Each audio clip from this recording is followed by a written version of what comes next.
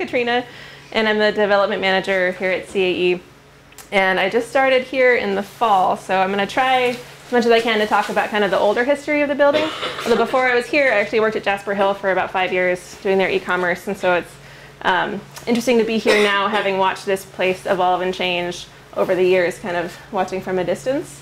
And my family and I left this area for a couple years, and we're living in southern Vermont, and just moved back last year because we really missed it. This is an awesome place and a really special community, and especially with respect to this work and the just kind of the energy and the drive around agricultural economy and community up here is really, I think it's pretty special. You guys probably know more than I do about these things, but I look forward to hearing what you guys think about what you've seen so far also. Anything in particular that you guys are kind of hoping to hear about, or questions you think you might have going in? Or do you just not know? Are you blank slates at this point? Blank slates, okay, great. Take off my coat now that I'm warmed up a little bit. So the CAE, the Center for an Agricultural Economy, is the nonprofit organization that operates the Vermont Food Venture Center, which is this building that we're in. The CAE was founded in 2004. This building was not built until 2010 and became operational in 2011. So in those earlier years, it was kind of more of a think tank. There was less action, a lot more kind of thinking and talking and organizing and kind of assessing needs and resources and like the soil conditions, if you would, of the area and the agricultural economy. And 2010, there was a stimulus bill. I can't remember the official name of it, but there was stimulus package funding available. And this building was originally, I believe it was originally intended as a different purpose that I can't recall, but something fell through. They were able to kind of shoe it in as a stimulus funded building kind of at the last minute. But where was I going with that? Yeah, so that was 2011 that it became operational. And it was intended to service both local farmers and specialty food producers and value-added producers, and to also be a place where farmers could try out value-added products as a way to diversify their products and their markets. And so when we built it, we really thought that the people using the kitchens would be kind of like 50-50 farmers and specialty food value-added producers. So we've got 3, you'll see in the back when we go into the back there. We have 3 commercial kitchens that are rented by the hour. And then we also have storage space, and about a third of the facility at this point is rented by an anchor tenant, which is a really important piece of this kind of a model, because you can't count on consistent enough usage of the kitchens. It changes and fluctuates month to month and then different parts of the year. So having that anchor tenant in there to have that kind of steady, consistent baseline for revenue is really important. So the anchor tenant that's in there actually is Jasper Hill. They have a second cheese making facility inside, and also now more cold storage. When you guys were meeting with Jasper Hill, did you visit the farm or the cellars? You just did a tasting with them, or what? Yeah, okay. Yeah, so when they started out, they had the dairy in Greensboro, and they built the cellars in 2008 or so, I think, 2006, and quickly outgrew the cold storage in particular. So that I'll talk about that when we go in the back. It'll make more sense when we're looking at the map. I'll talk a little more now about our programs now and what we do. So our programs at CAE are kind of have 3 general areas. We have community programs, which are really locally based, and we work closely with partners in the town, partner organizations, faith-based organizations, community groups, community gardeners. We have programs for food businesses, which are largely targeted in the Northeast Kingdom, because we are in this kind of economically depressed part of the state. and there is a lot of rich agricultural resources that we want to provide services for these food businesses and for farmers to really thrive in this part of the state, which is historically been more economically depressed, has more poverty, has some challenges and transportation challenges. So kind of within these three categories, we're focused really locally, regionally, but then also we have food and farm clients from all over the state. And so it's not only here, but it is kind of starting here, focused here, a little bit bigger, and then kind of looking outward. So within our community programs, Atkins Field is a community commons, which is, should drive by it if it wasn't super confusing to get there. And just given that it was a little hard for you guys to make it, I'll make it here. Maybe not great, but it's where Hardwick has its local farmers market in the summertime. Historically, it was a granite shed and granite processing finishing space. The Woodbury Granite Company had a huge granite operation there around the turn of the century, and Hardwick itself was like a granite town. That's what drove the economy, and then that fell off in the 30s, and the economy in the town has really kind of been struggling, you could say, for the last 100 years since then. But at Atkins Field, there's this beautiful historic granite shed and some cool artifacts and relics in the fields, and you can't like dig a shovel full of soil for getting a chunk of granite in it. It's rocks everywhere in the ground from all of the decades of the work that they were doing down there. Our community gardens are at Atkins Field. The farmers market happens there. We are building a pavilion, so we just finished a grassroots fundraising campaign to build this pavilion and do some trail improvements and a couple other little projects at the site to make it kind of a more robust community resource where kids can come with their classes while they're in school and do outdoor education. They can use the gardens and do kind of like farm to school activities there. The pavilion will provide more shelter for year-round activity, so that was a really big, important to us and important to the community. That was a vision developed with the community. Grow Your Own is a food independence project that we run with the Hardwick Area Food Pantry. So food pantry members and anyone in the area can come for free to workshops about seed starting or crock pot cooking or container planting or whatnot. And Grow Your Own has its own steering committee that sets those workshop topics, which are often like things that pantry clients want to learn more about. So it's a fun thing. NEK Tours. So anyone heard of the book, The Town That Food Saved? Really? Oh, you're nodding. Okay, good.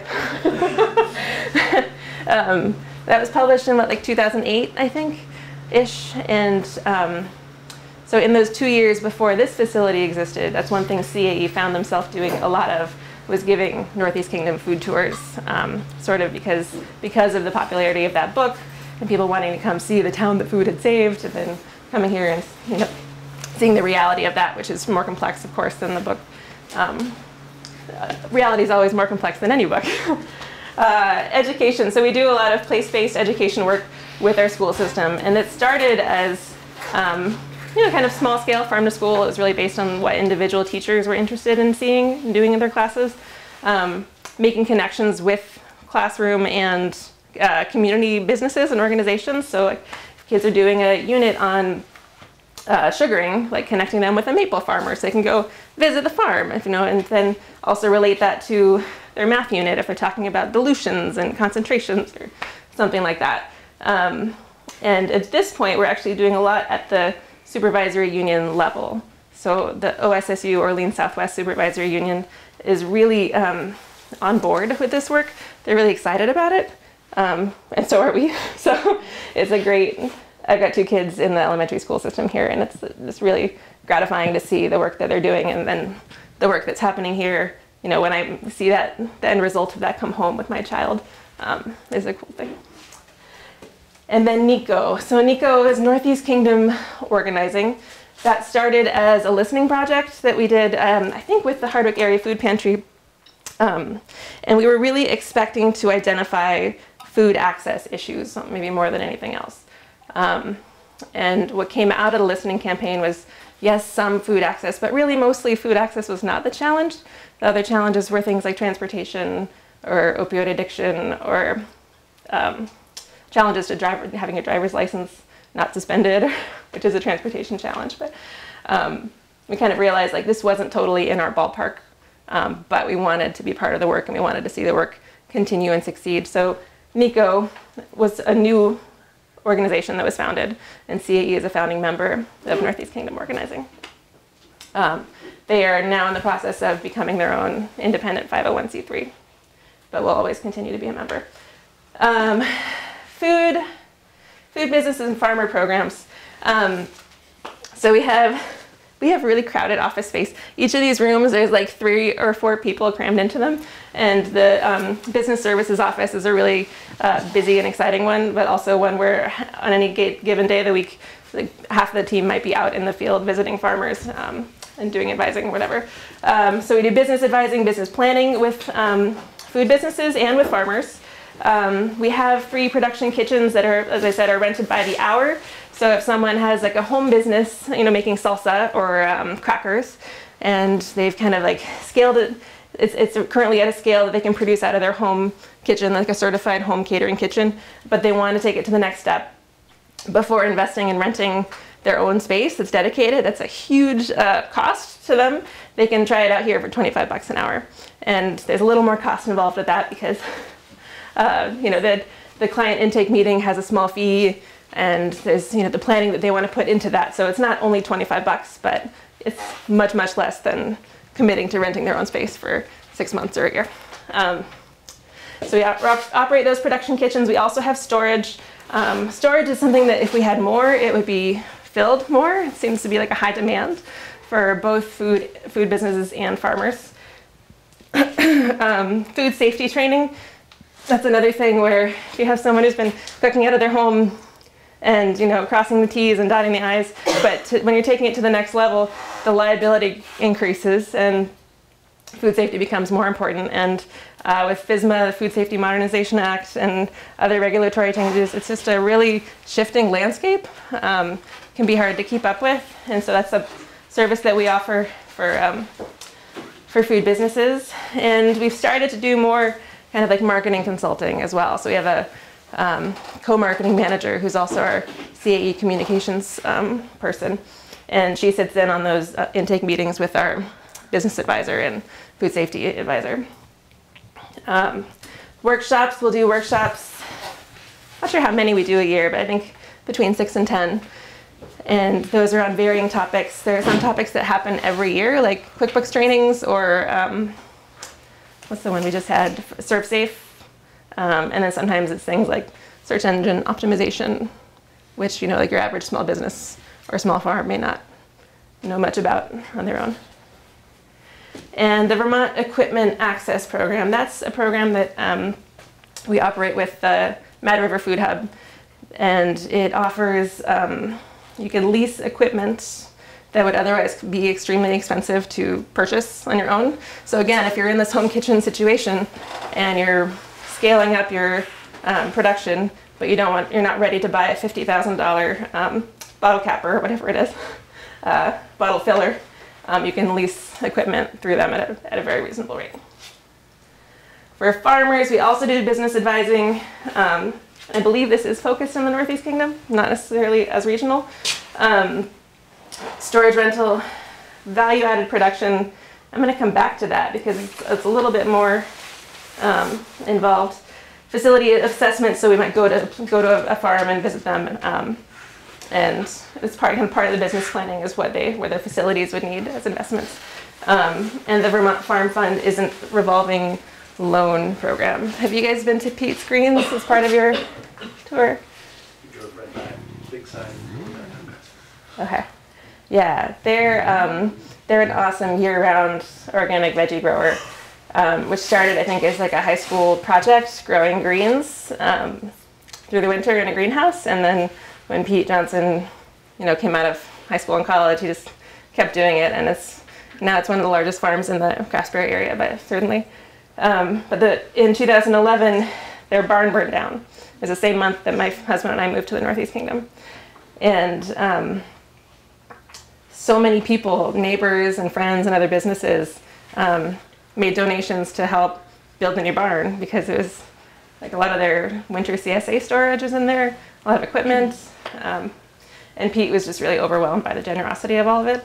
And so when he built his new barn, which is much bigger and better in a lot of ways, so kind of a good outcome in some ways, he founded the Vermont Farm Fund, which is a revolving loan fund. So he put some of that money that had been given to him in there as seed money, and we've gotten additional gifts over the years. And now payments coming in from farmers on their loans are filling it back up so that new loans can go out for businesses that are in growth or transition, or that have emergencies like a fire. I want to come back to this value-added production piece. So I said that when we built this facility and it started operating in 2011, we kind of thought it was going to be about half farmers and half specialty food producers, and it wasn't. It was like 2/3 or 3/4 specialty food producers, and it's like 1/3 or 1/4 farmers. And we realized that it's a lot harder for a farmer to try and figure out how to add on a new value-added product to a farm operation, which is already incredibly complex and time-consuming and has very high inputs for the output that you get, than it is for a specialty food business who is that's their whole business. They're not also growing all the crops typically or growing all of the inputs. And so over the first few years, we're trying to figure out how we could fulfill that part of our mission to also serve farmers, and not only specialty food businesses, in a way that makes sense for them. Because the farmers that we did have coming in here to do value-added products, it was typically not tenable in the long term. And so over time, we started to do that ourselves. So right now we buy produce from more than a dozen local farms. We do minimally processed fresh produce, so we wash and quarter, peel them. About a dozen root crops mostly, carrots, turnips, beets, etc. And we sell those to schools and local institutions, hospitals. So that's our farm to institution business, which is called Just Cut. That's the brand name. And right now we have a crew of 3.5 people who's in here 4 days a week cutting vegetables, and that's all going out to hospitals and schools, including our local elementary school, which is teeny, and UVM Medical Center in Dartmouth-Hitchcock. So pretty big spread, but it's also still in its growth stages. We're kind of trying to figure out where it will grow and how much it will grow. But right now that's kind of filling the balance for us on the farmer side. We do have some farms come in and do value-added production, but for the most part, we've been able to fulfill that part of our mission by providing another market for farmers for their wholesale product, without them having to take on all of that work themselves and staff it, which has been working pretty well. Although it's had challenges like finding enough carrots certain times of year, finding enough beets that are the right diameter. It's funny, sometimes it's really easy to find little beets everywhere and really hard to find 2-inch beets. And reliability, no one can predict the weather or the crops, and sometimes if there's widespread crop failures in this part of the state, we have to go a little farther to find that local produce. So occasionally we'll bring in vegetables from Western Mass or sometimes Quebec, but for the most part it's within 50 miles of there, like Hardwick. So I know I went through that a little bit quickly and jerkily, but questions so far about any of these things or stuff that sparks your interest? I will also say before I turn it over to you, I don't have a food planning background. So my background is in this food system, and I've worked through Jasper Hill, and I've worked with other small local producers in different capacities. But I'm interested on your viewpoints, such as you have them, or questions that you guys have. Yeah. You mentioned the stimulus package that you guys got in the beginning. Where did that funding come from? It was federal funding. It was in the first couple years of Obama's first term. And it was, I had just moved to Hardwick when the building was like already going up. So I don't know, and I'm not as intimate with that process. But it was part of that whole stimulus push. I mean, I remember there was like a stimulus benefit for buying a car in like 2009. You remember that? Or like 2010? And it was part of like trying to jumpstart the economy after the 2008 recession.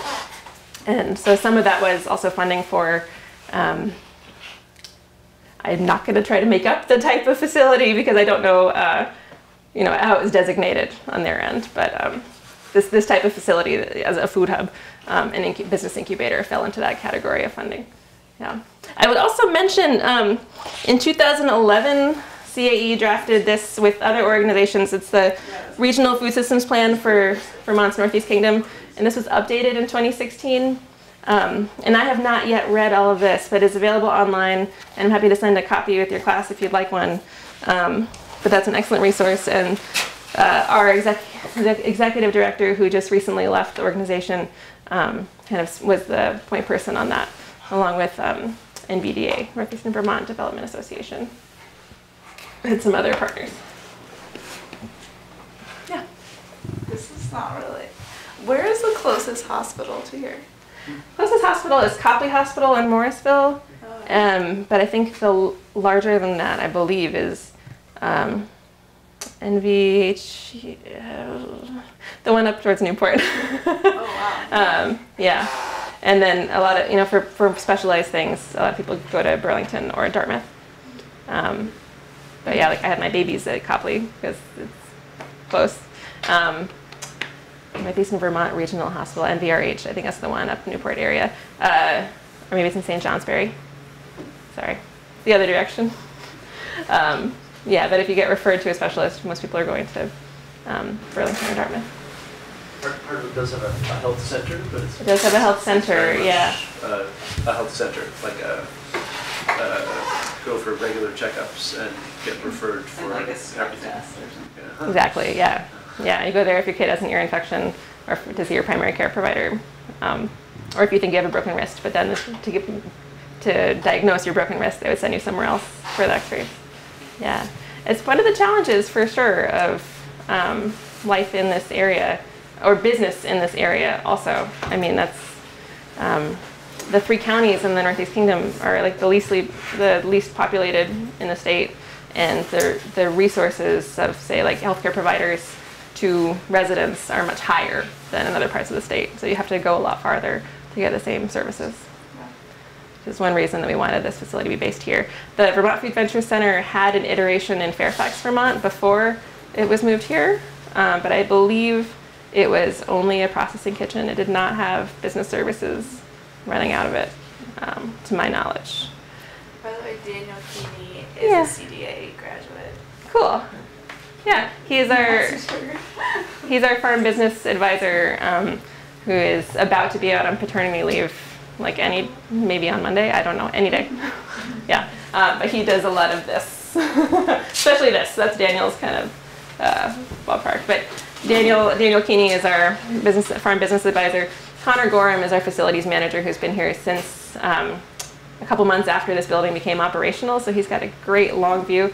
And the two of them and our co-marketing manager meet with every client who comes through the door. So just to assess where a business is in their readiness, we really spend, especially over the years, we've learned it's important to spend some time with them and really understand where they're coming from, what their expectations are, what they're hoping to get out of this, how ready they are to jump into it. Because if you're starting with a small kitchen scale operation, you're not going to start cranking out pallets of sauce every week without some hiccups. So, and then if you do, do you have a marketing plan in place to support that? Do you have a business plan? Do you know how to approach small grocers? There's a lot of small pieces. So there's some numbers out in the facility that I'll show you when we walk out to see the warehouse. But in the first few years of this building's operation, we worked with a higher number of businesses.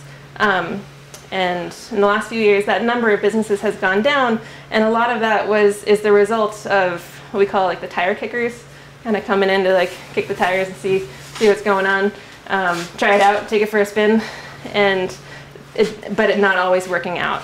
And so part of formalizing that intake process a little bit and having those 3 people devote 2 hours of their time to talking through all those pieces is to really make sure that if you come in for the kitchen, the $25 an hour in the kitchen session, that you're going to benefit from it and you're ready for it.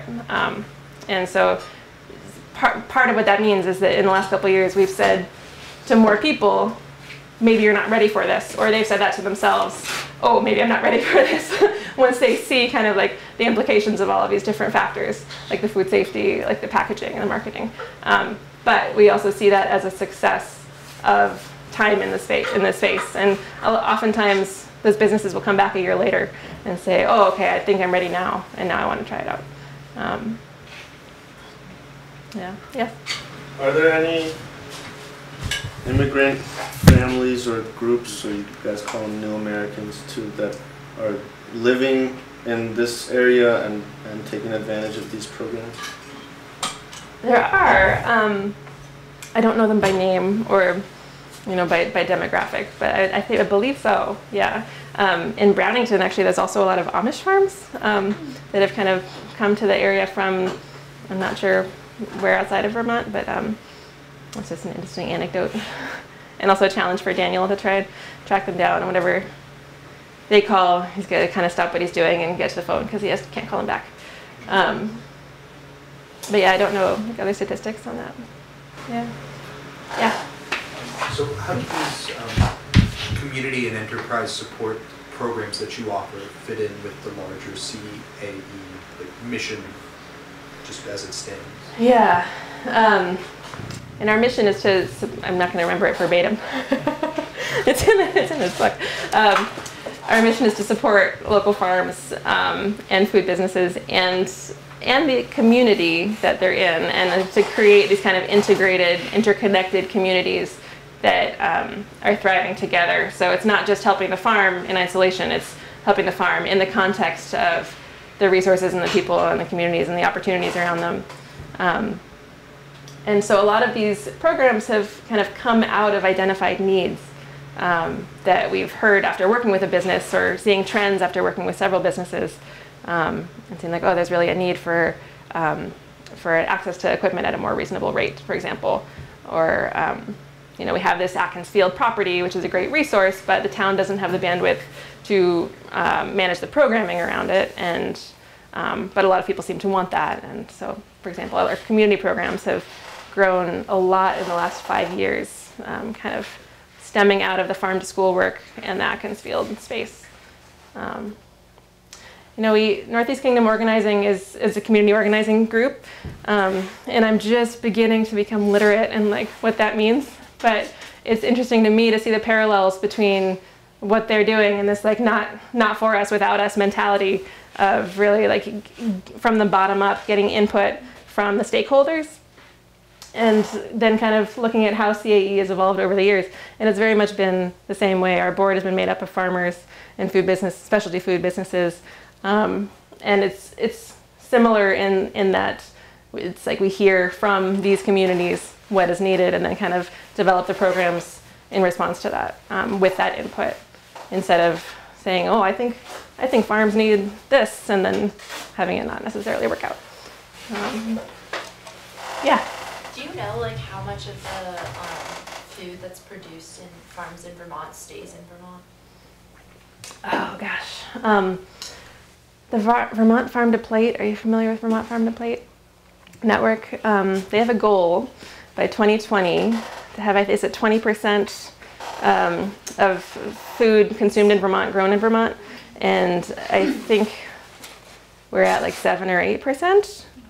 Correct me if anyone knows the actual number, but we're getting close to that. So I would say not that much, but Farm to Plate has kind of, the last meeting I went to was a couple years ago, and at that time they were impressed with the progress they had made so far. It might be higher now, actually. Yeah.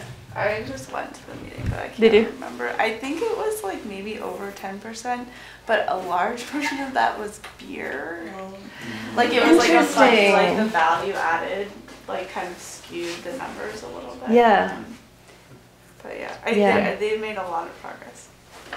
And craft beer is certainly blown up. Also cider, distillers, but I don't know what categories are included in that. Yeah, we would certainly like to see it be much higher. And in this plan, in the food system plan for the Northeast Kingdom, local food consumption is a huge part of it.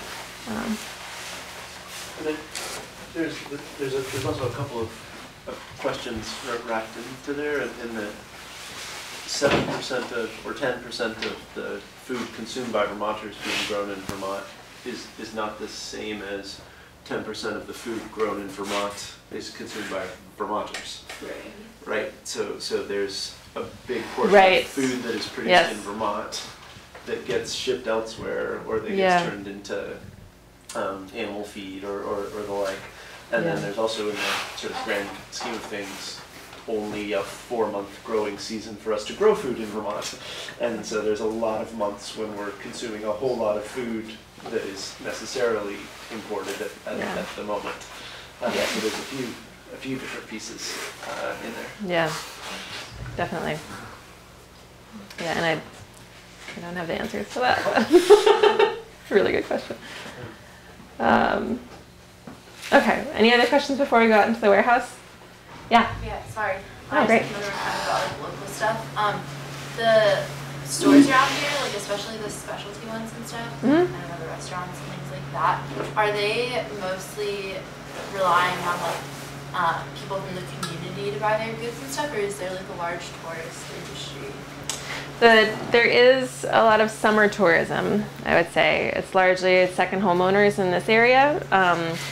I spent 2 years in southern Vermont, and there's a really different feeling there about like the tourist economy and the impact that has on the overall economy in those parts of the state, which I have not seen visually happening here. So in Brattleboro during leaf peeping season, it's just like a stream of cars going up and down Route 30, and like it's kind of hazardous. There's just so many people out, and a lot more of the economy is based on people coming up from Boston and New York. That doesn't make it this far up in the state, but there is some impact, and summer is definitely a busier time. Communities like Greensboro have like about 700 residents year round. In the summertime, that doubles, and it's mostly lakeside rentals or lakeside second homes. Someone told me, I think, that Orleans County has the highest percentage of second homeowners per capita in the state, which I thought was interesting because it's also one of the least populated parts of the state. But so I think per capita they have more second homes, but just not as many capita as they have in other counties in the south. But you see that's like okay, like it seems to be integrated well. Yeah, I think in individual communities struggle more or less with it.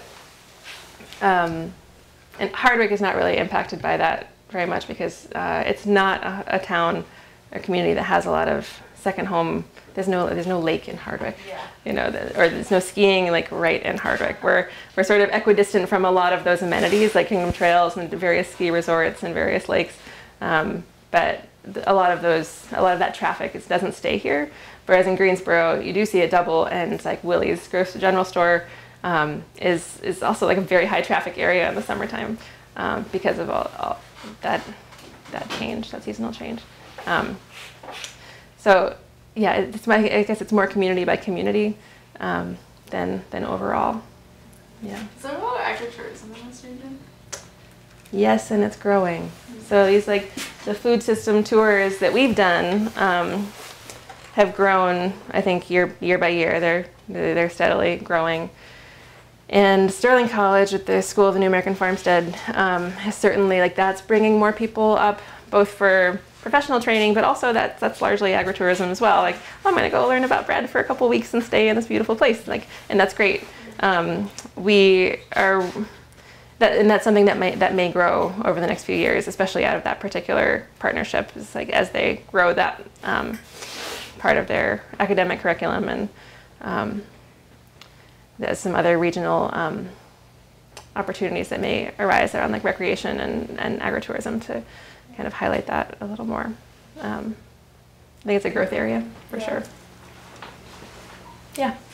I think people often talk about the food resurgence in this area with the names of specific individuals.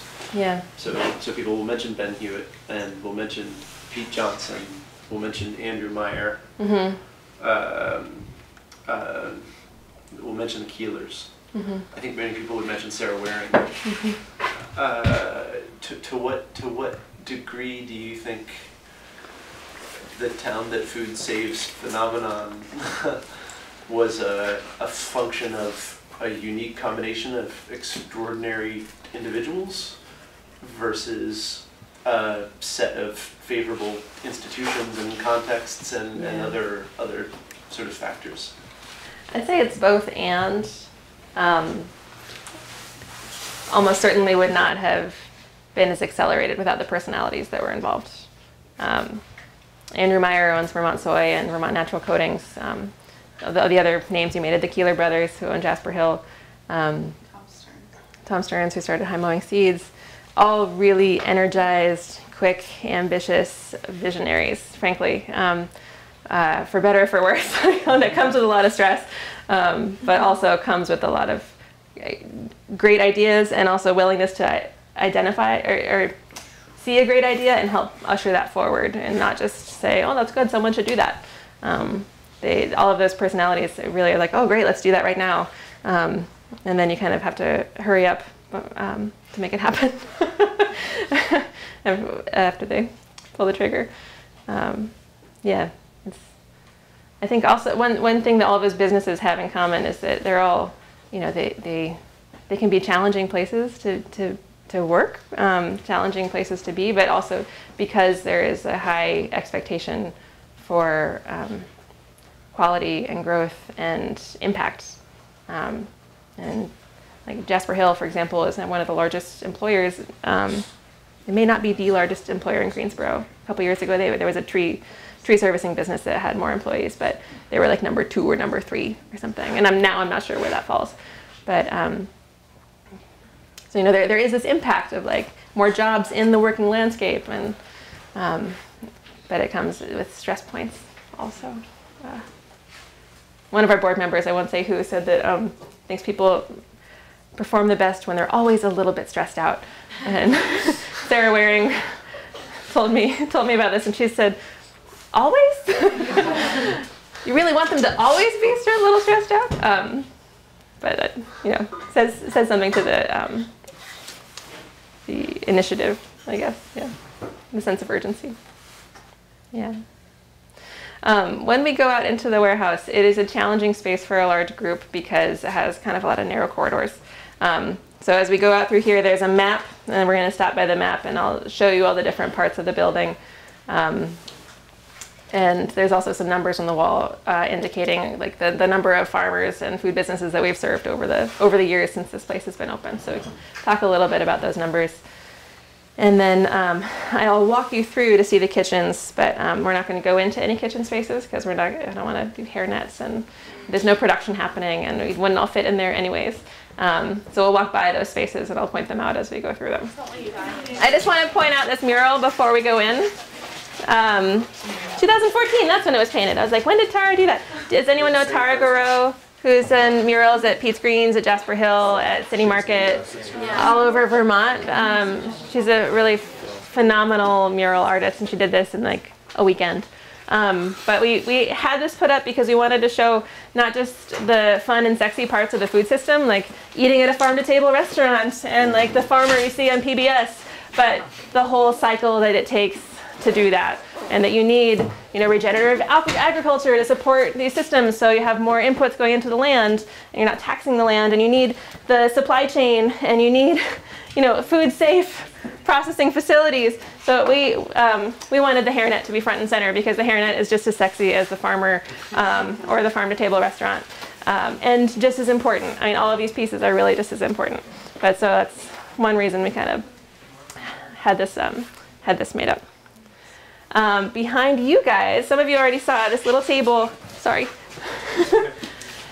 This table is a sampling of products that have been made at the Vermont Food Venture Center. And this is maybe like 20% of products that have been made here over the years. So obviously a lot of things that would be perishable can't sit on our shelf for years. So this is really just the shelf-stable things. Although it does also kind of represent the type of equipment that we have is really good for like high-acid, shelf-stable canned things like salsa or jams and jellies or simmer sauces or whatnot. So we have seen a lot of products of that nature come through here. Also granola, beverages,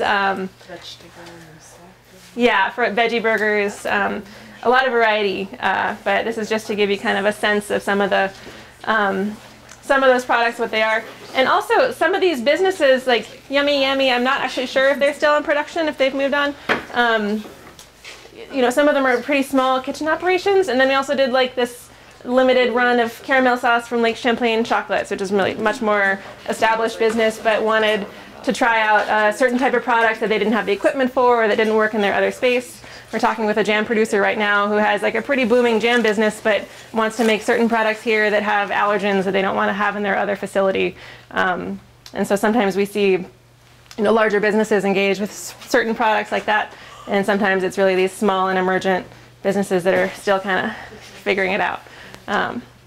And success for us is when they work here for a period of time, a year, a few years, and then outgrow it. You know, it's so successful that then they need to go into their own bigger space, or they sell the business, or something good comes out of that. But sometimes it's a different process. What would you say the average time is that people use the space? It's such a huge, it varies a lot. Yeah. Like we have people who come every week right now, and then clients who come like once a year. And we have a schools, like St. Johnsbury Academy and a couple of other schools come once a year to bottle like a blackberry syrup that they've made or maple syrup. Hill Farmstead does a barrel-aged maple syrup, and it's okay. They'll come bottle their syrup once a year. High Mowing Seeds actually packs their sprouting mixes here because they're when you're sprouting seeds and you're not going to cook them, they have to be packed in a food safe space. So they can't pack them in their normal seed packing warehouse or whatever. So they did that once a year for like 2 weeks straight. But yeah, it varies a lot depending on the type of business. Okay, I'm gonna move back through here. It looks like the lights have gone off. I'm gonna go kick on the lights, but we can gather right on the other side of this door by this map on the wall, and I'll be right back, hopefully with some light on. The map. Come on over. A map of the facility, and there's three zones. Zone 1 is our office. That's where we just were. Zone 2 is warehouse, but not food safe space. So where we're standing right now, we don't have to walk through a foot bath. We don't have to have a hairnet on or have protective clothing. Zone 3 is our production kitchens. So that is food safe space. If you go in there, you're stepping through a foot bath, you're washing your hands, you're putting on a hairnet or beer net. And Zone 4 is our anchor tenant. So this anchor tenant space is Jasper Hill cheese production. Right now the cheese made here is picked up when it's a few days old and taken up to Greensboro and aged in the cellars. And then more often than not, coming down here for to stay in cold storage. All of their pallets, I believe, that get picked up from distributors are built down here. So it's not an ideal logistical situation for them, but they've kind of outgrown their existing space in certain ways. So that's what we're looking at. This was originally planned to be a meat cell for like a value-added meat production, dry cured salami or sausages. That never materialized. It was beer storage for a number of years for a local brewer, and then became available, and Jasper Hill jumped on the opportunity for more cold storage.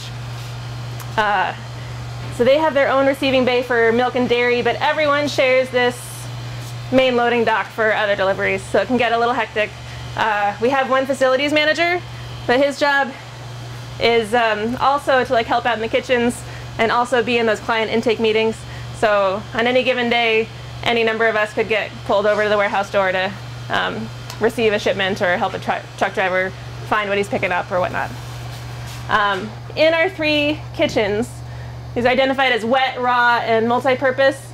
The wet kitchen is the one that has like floor vents, floor drains, and steam vents. So cooked products usually happen in there: jams, jellies, tomato sauces, salsas, whatnot. The raw kitchen is where we do all the fresh, minimally processed vegetable production for Just Cut, which is our farm to institution line. And then the multi-purpose kind of can be either. It was originally intended to be a bakery, and like the meat cell, the baker clients just kind of didn't come or didn't materialize. And so after the first couple of years, we added the floor drains and the vents to that space so that these could be more flexible. And if we have the same type of client who wants to come in on the same day, we have some flexibility to move equipment around between those kitchens if needed. It can be a little tight if like both want the piston filler on a certain day, so we still have to pay attention to that. These are the numbers I was talking about for the number of businesses that we saw in the early years versus the most recent years, and also the number of hours in use in the facility. So the number of hours in use has gone up, almost double what it was in 2012. But the number of clients per year has actually gone down. And part of that is kind of really fine-tuning what it takes to succeed with these resources, and really being intentional about the readiness of businesses before they start that process. And also, this is when we started Just Cut. So this is, these years there was maybe more farm customers coming in, trying out value-added products, which did not come back more often than not. And then here, Just Cut was picking up kind of more of that kitchen time ourselves. So kind of filling that gap for the farm businesses. And so Just Cut right now uses about half of our annual kitchen hours in 2018. And it could do more, but it would take a lot more people. And another Connor, our facilities manager. We can walk through here. I'll try to be loud so I can point out what we're seeing. Can you talk a little bit about the compost operation at the bottom there? Yeah, Black Dirt Farm is a farm in Basin Standard, and they pick up all of our compost and food scraps. They're a fee-for-service business, so it's it's a paid service. They sell the compost, but it's awesome because Compost doesn't happen on site here. It does not happen on site here. It happens at their farm. Okay. They've got, I think, chickens first have their first pick, and they also sell eggs, and then whatever the chickens haven't chosen goes into like windrows or some other composting system. They also sell like worm meal and wormcast. That's what it is. You had a question? Yeah. I was just wondering, how involved are you in the production process? Do these companies come in and use their own people and products, and then just use the space? Or? Yeah, good question. They in the first couple of years, we offered our time. Like they could come in the first time, show us their recipe, and then we would do it for them. It really did not work very well. So when clients come in now, they are using their own labor. They can pay to have Connor work alongside them, I think, but that's alongside their staff. It's not doing it like for them, and that's. Train them on how to use He trains them initially, so the first session he's there for free, and then if they want him with them for additional sessions, then it would be for a fee. Yeah, that's just, we found that has worked the best just for a number of reasons. Great. Any questions? We're going to walk slowly through here. I want to point out this palette of dishes. At Atkins Field a couple years ago, we had the world record for the most people simultaneously dishwashing after a community event. It was part of a waste reduction event with Central Vermont Solid Waste Management District, and we still have the plates. So we use those for a lot of community events that happen or lend them out to other organizations. So we've got client storage mostly. This is like a pallet of glassware. Pallets of potatoes waiting to get cut by Just Cut. Our loading dock.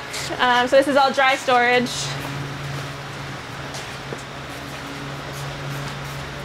This is our walk-in freezer.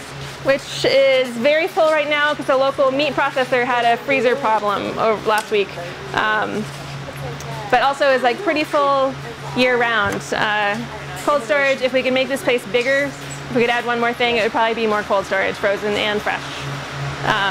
We also have a blast freezer, second small freezer, and a refrigerator. And right now, we can't really offer a lot of refrigerated storage to clients because so much of our own produce for Just Cut is going in and out of there. And that's like large deliveries, multiple pallets of produce at a time coming in and then going out a few days later.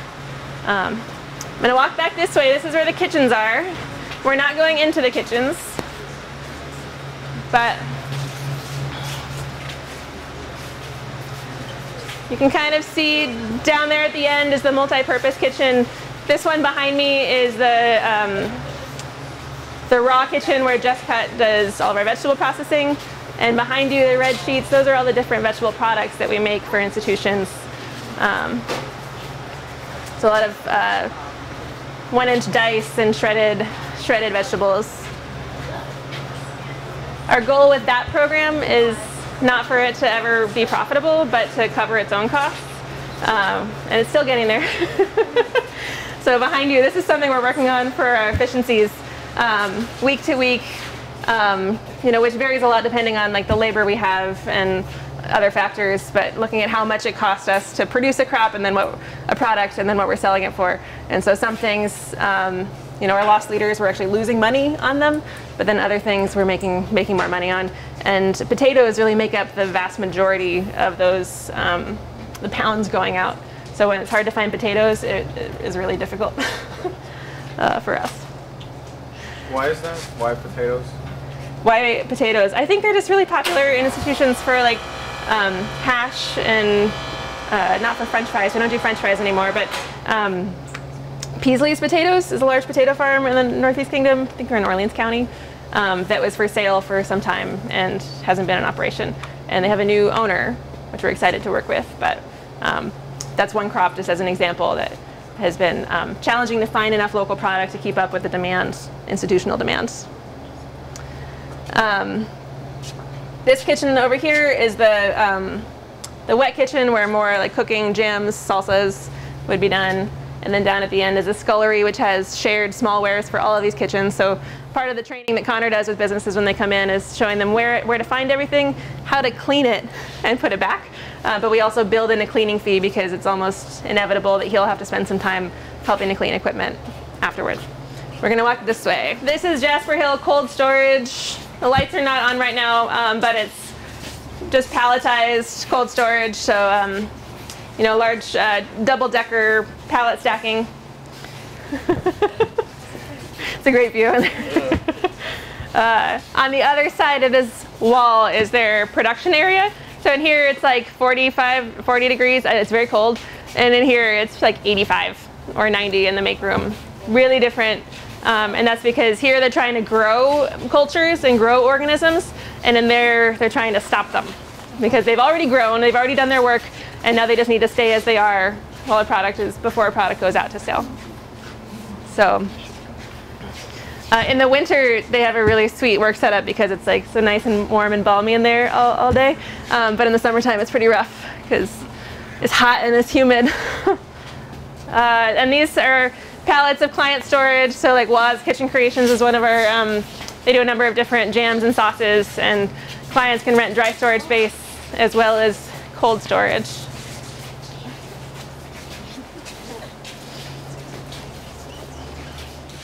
Yeah, I was wondering, do you guys receive any funding from the state? Yes, and the federal government and private foundations and individuals, all of it. It's our annual operating budget is a little over $1 million. It takes a lot to run all of these programs. Yeah. So certain programs are more kind of philanthropically funded, and others, like our farm and business advising, is almost all state and federal funded. We work with VHCB and Rural Business, USDA, Rural Business for a lot of those programs. We heard a brief mention earlier today about the Yellow Barn. Project. Can you give us the a little bit from Hardwick? Yes. The Yellow Barn, which I'm pretty sure you'll see as you're driving on the road, it is meant to hopefully be a kind of the next step for businesses as they outgrow this space. So like this space is for businesses that are outgrowing their home kitchen and need to grow and develop more of a market, professionalize a bit. But this space also becomes too small for successful businesses here. And we sort of identified over the years the need for something similar but at the next level. And so the Yellow Barn hopefully will serve as that. I think the Yellow Barn itself will have 4 core tenants. That could be any different type of production in there with retail or whatnot.